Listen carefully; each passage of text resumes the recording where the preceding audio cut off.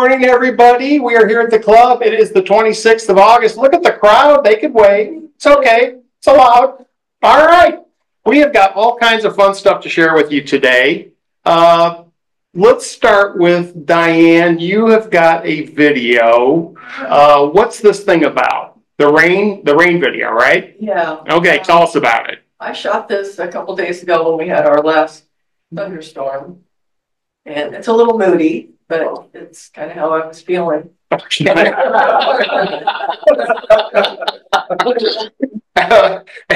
Anything else besides feeling moody? No, the only thing was I couldn't really reshoot anything because the storm was gone. Yeah. Okay. So well, let's check it out.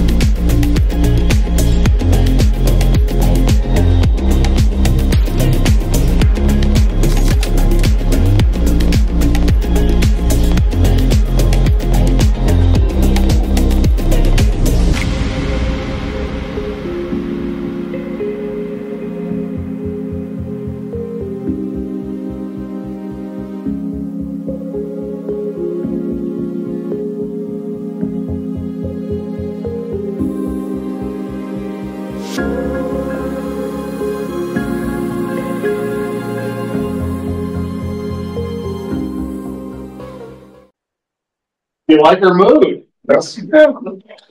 What did you think about the imagery? You like the shots of just that water and stuff? Yeah, pretty great. I just think I really liked it. It was fun.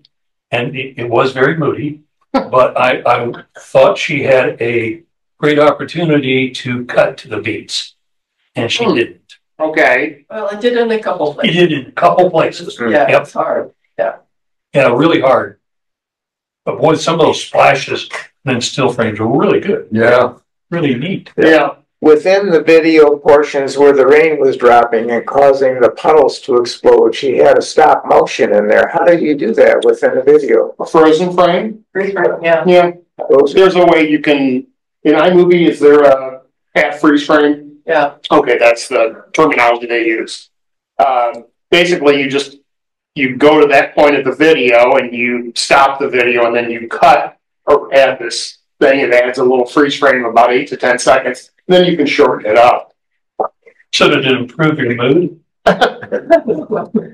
Yeah, I guess we did. Oh, good. Did you get wet? Oh, boy. You know, the one thing I was thinking, I love everything about that video. You probably had about 6 or 7 where you froze the rain. You know, the drop hits and you've got the burst. What, instead of doing that, what if you did a little slow motion? Yeah. And just give us that, like give us 2 or 3 of the frozen, and then maybe later on you give us just a little bit. And that might be kind of neat. It'd be interesting to see, because of the frame rate, how that looks. It may look kind of weird, but that's a thought. What did you shoot it at?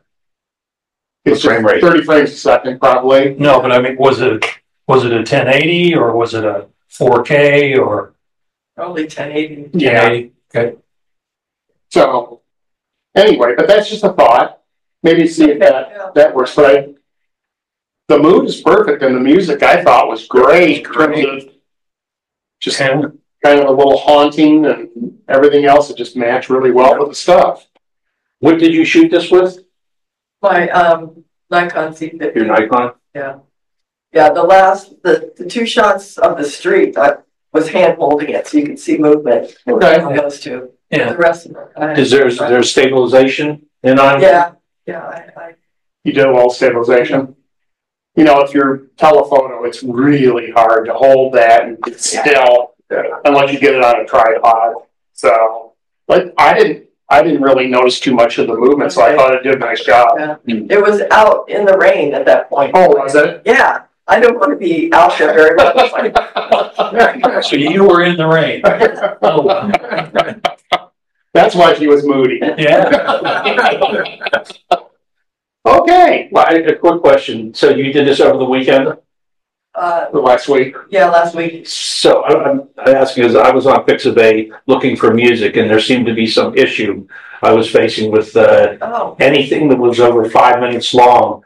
I just had the spinning wheel of death, and Now I could download it, and then go listen to it. But I would rather preview it first because I have no idea if the music's going to fit that. But anything was over like 5 minutes for some reason. It just not happy. That was for something. Well, they knew about your time.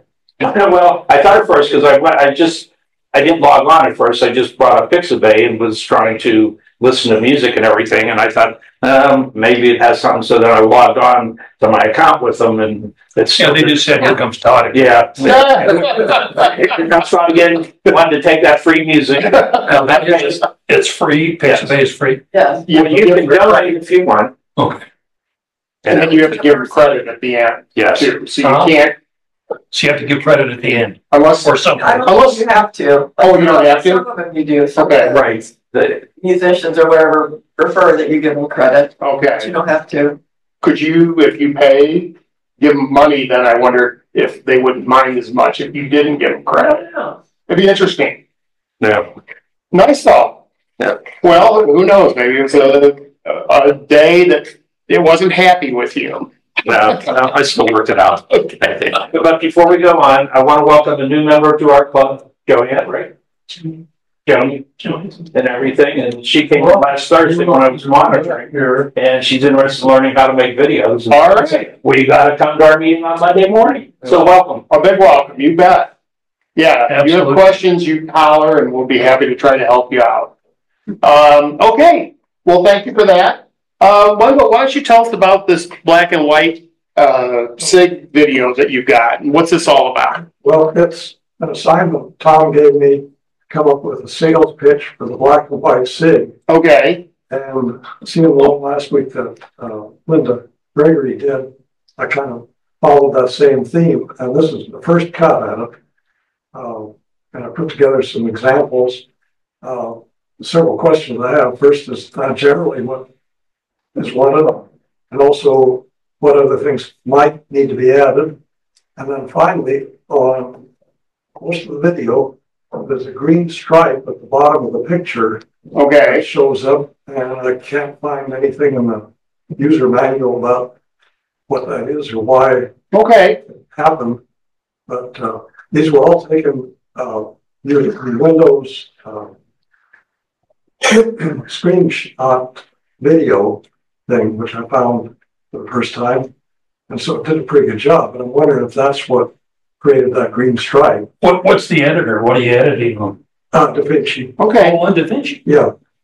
well, let's check it out. Yeah, we'll check it out. And everything. The other thing, sometimes if I have something that I don't want in, I just zoom in a little bit and just, that way it's not in frame. Oh, yeah, well, it isn't on the originals. Before I took off Windows, it just showed up in DaVinci. So it's maybe giving me a message about something that's kind of pulsing green or all colors change. All right, well, let's check it out. Let's see what you got. The conversion of digital color images to black and white photos is demonstrated by the 3 following video clips. This demonstration was done on Adobe Lightroom. The conversion methods vary with other photo processing programs. Let's get started.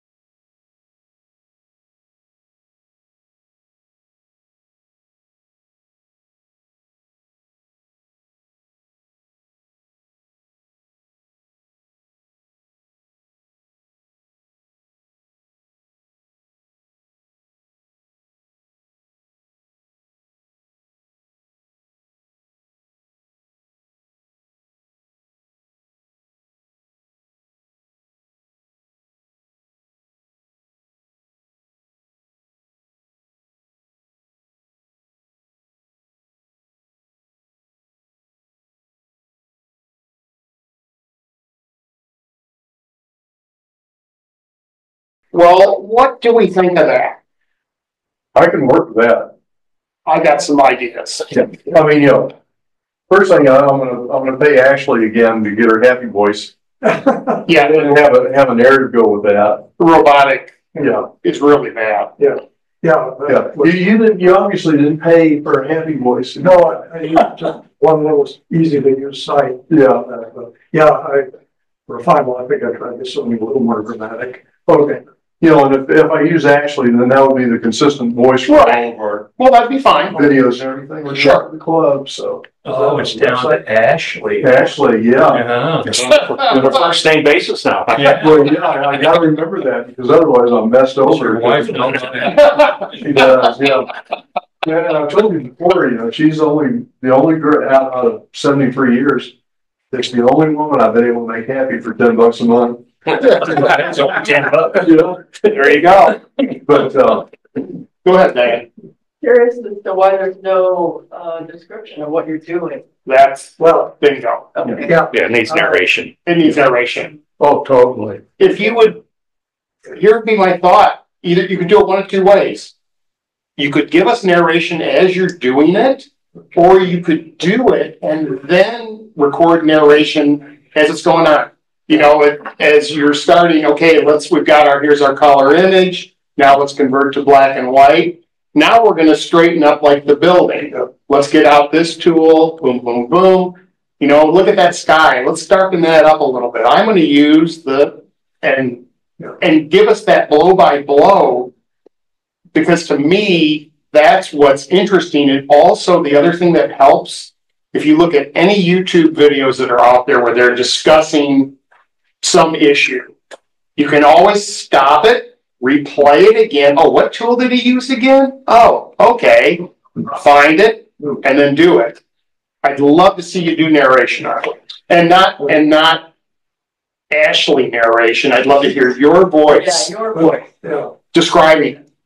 Yeah, but it's only 10. I don't know. Yeah. It's only $10 for Ashley, you know. What's that? Actually, I'm charges $10 a month. I don't know what he's gonna go. Yeah, but you know what? To me, I would rather, I'm coming to you as the expert. I want to hear your thoughts and why you're doing something, not you writing out a script. You give it to Tom. Tom has it recorded, and then you insert it, and it's like, it doesn't have the authenticity. Okay. Yeah. And that would really help. Yeah. What you're saying now, I was not trying to get real detail on what I'm doing, because people could be using a different program and have the same tools. Yeah, but I could say, like, I'm cropping in to emphasize the main subject. I'm darkening the sky. Yeah, but this is really specific to Lightroom, right? Yeah, what I did. I mean, that's got to be the way it goes. Well, and I think just quickly too, it's showing what can be done, even if you don't have Lightroom and you have some other program. It gives people ideas as to, oh, let's fix this or whatever. Yeah, Jim. I think it would be helpful for somebody new coming into this and looking at it to, at the end, have a listing of some websites and some books that are very good for beginners to work with in order to begin to do black and whites. I got a better idea than that. Come to the club and go to a SIG. That's more. Yeah, and really, that's the whole reason behind doing these little SIG snippets and everything, is not to give them a detail about, here's how I did this. Right. It's mainly to do the kind of thing where it's like, here's a before shot in color. Right. Here's the kind of things you can do with a shot like that last one, where you basically take an everyday image of somebody and turn it into a really classic black and white, you know, of them and them alone. And it's like, wow, how'd you do that? And we probably don't need to go into detail on how to do it. Yeah. It's not, it's just, I think it's just a demonstration. What we do with Linda's, you know, where it's like, we straighten it up, but it's fix the color and do some other. But it is that thing of just, you don't have to go into a 20-minute explanation. It's just, I'm going to use, here's what I'm doing, and away you go. And you can really be very concise with your comments and give people an idea. Yes, sir. Right. He said the same thing. Yeah. You know, I'd like to see, you know, why you want to change it to black and white. And you have the original one and then show a good, Before and after. you know, Yeah, just the dramatic effects you can get. right. The question we always have to ask ourselves is who's the audience? Right. You know, and who wants to see this? So if you want to take a color photo and then say, would you like to convert this and then show the final product, you know, and then you can then delve into show a couple little things and say, come join the class, because someone who doesn't know Lightroom or anything, seeing all those bars and graphs, Means nothing. it's like speaking a foreign language. Sure. You have no idea. So it's really, the video is to entice people to want to come to the class, not necessarily demonstrate. Right. But you come to our class and this is what we can help you do. That's the intent, to get, interest and see what is possible. Sure. How long was it? About 4.5 minutes, I think. Is that getting too long? It's not that it's too, I think if you add the narration, I think you'd be fine. With us just sitting here and there's no music and there's no discussion or no narration, to me, it's like, oh God, please get to it, Nobody's going to watch that. Well, what? Meaning what we saw? Yeah. Just as a sidebar, I have no idea what the green stripe is at the bottom. We'd have to look at your program and see. So do you have it on your laptop? No, it's on desktop. Yeah, I'd have to see open up DaVinci and take a look and see. The original files. You think that was generated by DaVinci? Yeah. They said that. So there may be something, somehow a background on there or something, or you're not filling the frame. That would be my guess. Maybe there's a way of cropping it from the bottom. Sure. Yeah. So you can just eliminate that. Right. You could do that. Yeah. There's a thing called That may be an easy fix for that one, though. Yeah. You had a building, you had, the first scenic one was the building, then the water, Nature. and then the close up. Yeah. I thought that was a nice variety. Yeah. Well, that's 3 of the things I think black and white does well, is architectural, landscapes. I was getting excited. I mean, I thought, oh yeah, that's fun. You're the basic cropping and your composition and I thought that, and I like that the before and after, you had that again and again. Oh, I can agree. I love seeing it. So I wondered, I guess I've watched so many videos that I'm seeing that the narration, we missed the narration, we all agree on that, but I'm asking now, would soft music. Well, the music underneath would be nice. I mean, it seems more common to have that music, doesn't it? Whether you like it or not. I mean, it's just a little. Just have something in the background. Something that's not going to fight with the narration. Something that's just low key, solo guitar, solo piano, whatever. Something like that, just to be back there, so that when Wendell wouldn't be talking, you're hearing something. So yeah. But I think you're like halfway there. With what you've done is great. Just add some narration. Okay. I think it's going to make a big difference. Yeah, that's what kind of impression I got sitting here when I'm at home. I'm thinking about what I should be doing on Sure. keyboard. Yeah, Tim. Now this screen, when you go to manipulate some control, it's so distant and small, it's hard to tell what it is. It'd be cool to zoom in on that to show what you're changing, so you could read it better. Yeah, I think it's, to me, this isn't a how-to video. Right. This is more of a what you can do. What you can do, and you're not, again, you don't want it to get too in depth. But like I said, 20 minutes talking about the first photos, you're going to lose people. This is just kind of like, oh wow, look at how the building is. He's adjusting it and making everything nice and square. And then look at how he did the sky, that kind of thing. That's what I think you want the. Well, didn't you say it was an advertisement for the SIG? Yeah. Yes. Yeah. Okay. Yeah. And that's where you want to go with it. Yeah, because it almost seemed like with the landscape one, it's things you can do to crop it and highlight the water, highlight the mountains, highlight the sky, and keep it simple like that. Without going into the detail about, okay, here's the right. Yeah. You don't have to say what and everything you had to do to get there. Yeah, you don't have to say what the tool is. You can just say, hey, let's darken up this water a little bit. I'm going to use the gradient tool, and I'm going to dial it back just a little bit. I'll see the difference. That kind of thing. I may have missed this, but it might be interesting for people to see what day and time the SIG typically meets on, to have that as part of the script that's in there. But That it could might change. Yeah. Well, that's true. Yeah, that's the downside of all this stuff, is that, It could change. yeah. You could certainly at the end there where he says, come and visit the SIG, you could put it in there, and then if down the road you had to change, it'd be an easy fix to just When is it now? change the slide. When is your SIG meet, Wendell? Oh, Tuesday. Well, that's what I put the thing about the website in, because if they go into the SIGs and the Right, yeah. they can see it. Sure. Yeah. And the times. And Okay. all of that, so I didn't want to make this too long. Would it not be a good idea to put somebody's phone number in? People could call. I think, me personally, I think you just complicate it. Yeah. It's like, the ultimate idea is get people to the club. Yeah. Come to the club. This is to pique their interest. Yes, this is, well, and meaning, instead of you call and go, hey, I want to talk to you about your multimedia SIG, and then I tell you all about it and blah, blah, blah, and you never come to the club. Yeah. I want you coming to the club. Yeah, this is almost like my forever project. Yeah.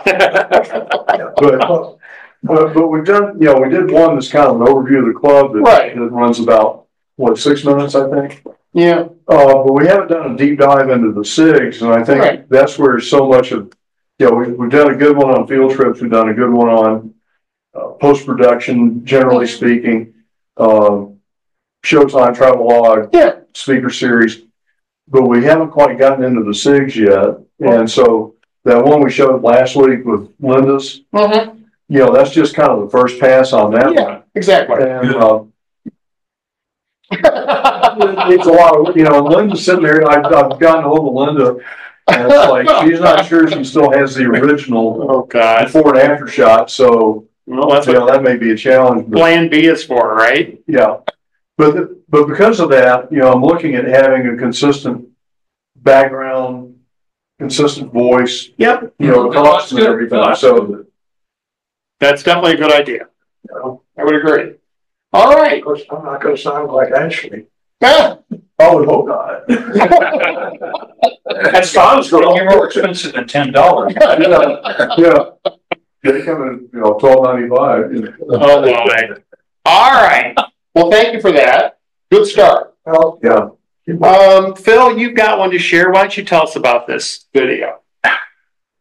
Or do you not want to tell us? This is nothing to do late at night in a real sick mind. That's different than during the day?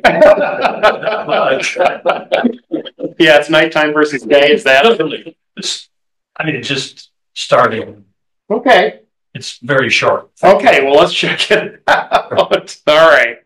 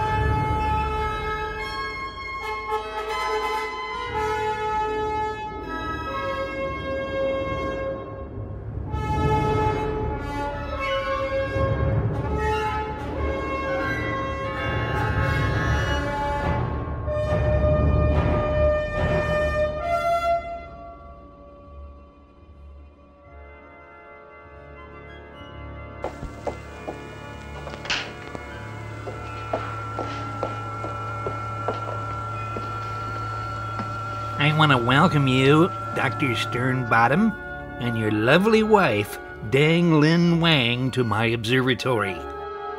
Professor Whipsnade, we only have one question. What is causing all of these explosions in our atmosphere? Is this that global warming that we keep hearing about? No, my boy. It isn't carbon dioxide, it's mayonnaise. People are simply eating too many salads with mayonnaise. And you know what I always say, hold the mayo. So, Professor, as you look at your instruments, you find that mayonnaise is killing the polar bears. These latest photographic plates just in from Walgreens definitely show that real culprit is Safeway and Kroger's, selling too many jars of mayo. People have to stop eating ham sandwiches with mayonnaise. Save the planet, hold the mayo. Is this the end of the planet as we know it? Or will the population of the Earth be able to resist this tasty condiment? Is this planet doom? Only time will tell.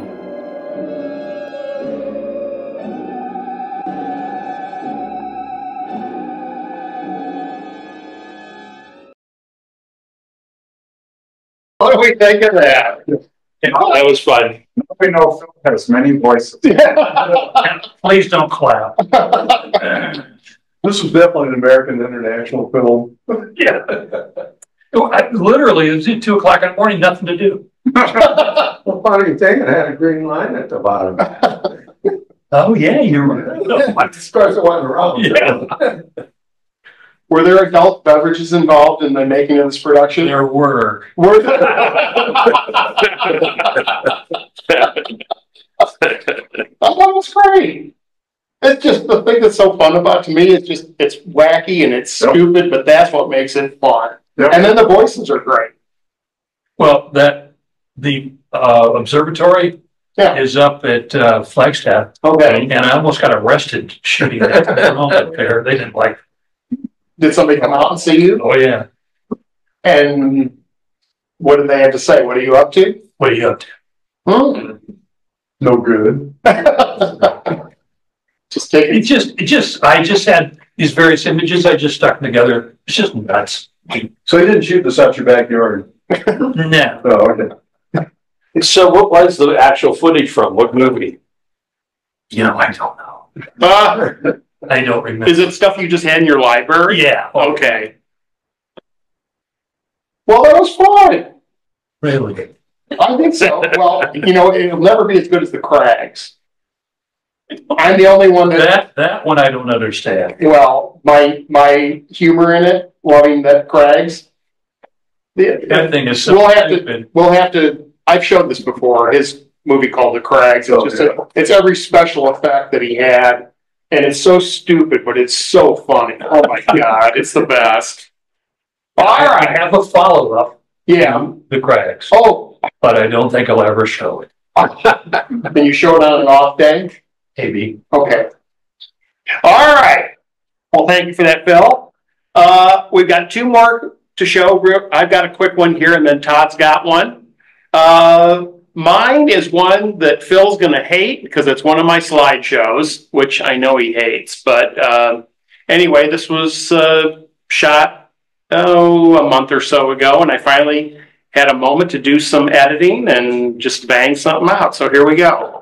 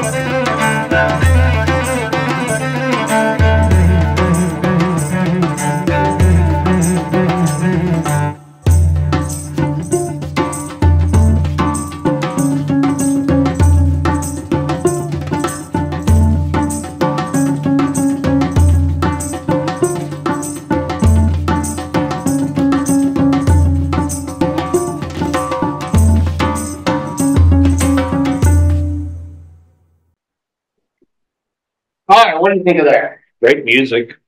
Thank you. I was looking for something different. Yeah, I thought that went well with it and everything. You were fortunate that some of the animals, I mean, many times I've been there, the tortoise is never out, the cats aren't out. I mean, you walk around and just see open, empty cages. Yes. Yeah, I lucked out indeed on that. Yeah. So did you bang on the glass before you shot? No. No. I liked it because it's the periphery. Yeah. There's nothing that says Desert Museum. Yeah. It's just the periphery things. And I love the cardinal. Well, good. And it actually was the Cardinal's voice. Yeah. So John will John could not question that at all. Maybe that'll bring him back. But it's only Royce that he throws under. Oh, okay. So anyway, that was a lot of fun to do that. That's fun. Yeah. Well, good. Well, I'm glad you liked No, I it. didn't like it. Well, usually you don't like those. No, they're terrible. So how much do you do in post-production as far as the images or is it just straight out of your phone? Oh, it's never, in terms of the photography, the still photography, in that one, maybe 3 or 4 images are straight out of the phone. I always am massaging everything that I do. So, I shoot raw with the phone so that I have the ability to massage that image even more than just a JPEG. And I use Photoshop and I go in and I just, if I'm going to fix something or enhance something or whatever it is I'm going to do, then I just go in and play with it. And to me, that's fun to sit at the computer and go through the images and you play, and I got my tunes going and Diet Dew, and I'm happy. At the intro, it might be worthwhile to have a map of our area and have it zoomed down to where the Desert Museum is, so when people see. Yeah, I can do that. Yeah. How do you shoot raw with an iPhone? Well, your phone has to have the capability to do it. The newer phones will do that. I have the 13. Now they're up to the 15. There's a setting that you go in. Which phone do you have? The 13. Okay. We'll have to look at it and see. We can look at it. If it's the Pro Max, which is the green lens job, you can shoot raw. I'm not sure. I think one of the regular 13, I don't know that you can do that or not.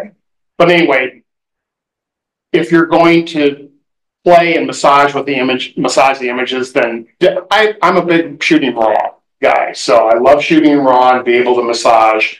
If you don't have the storage space or you're on a vacation and you don't want to shoot it, and you're not going to bring a laptop and download, then shooting JPEGs. The JPEGs are great out of the phone. So I come from a different mindset that I want to get in there and play and really, there's more information in a raw image than there is in a JPEG image. So you can, maybe if you're a little too bright in an area, you can pull that back. There's actually detail there.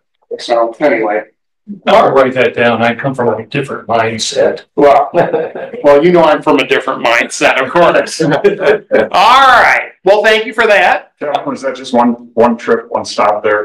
There was actually 2. Oh. So I did one in late June, and then did it again early August. The color was just fantastic. Well, that's what I live for. Well, color and light and shadows. That's part of the fun of it. Okay. Mr. Taylor, we have got one more to show. So this one we can't record. Oh, we can't record. We cannot. Oh, that's right. Oh, damn. I should have shown it before. Okay. Well, here's what we're going to do, folks. We're going to shut off the recording. Next week is Labor Day Monday, so we will not be open. I think the 9th, maybe, of September. And we'll reconvene again. So I'm going to stop the recording. Everybody have a great week, and we will see Todd's video here in just a second. Bye-bye, everybody.